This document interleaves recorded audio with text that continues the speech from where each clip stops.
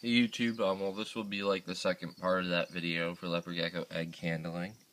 And what you're looking for now is a red embryo. So there it is. That's the embryo. It looks like a little target.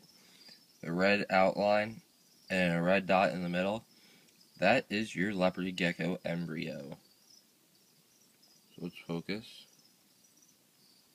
That's your leopard gecko embryo, guys. That's how you tell if your leopard gecko egg's fertile or not.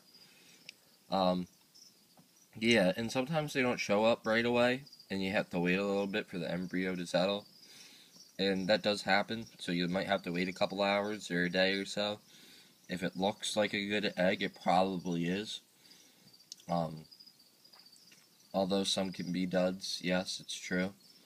But, you know, there's always, those yellow eggs, like those really yellow eggs, are definitely duds. I've never heard of a yellow egg hatching out. Like, you can tell it's infertile.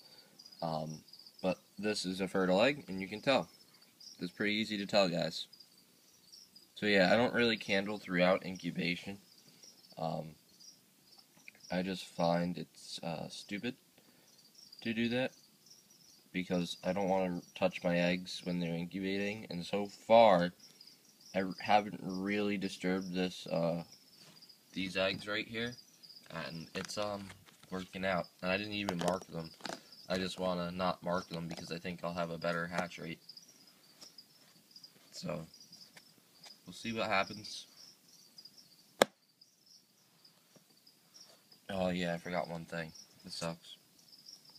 Oh well, I'll just go back in there. So, yep, comment, rate, and subscribe.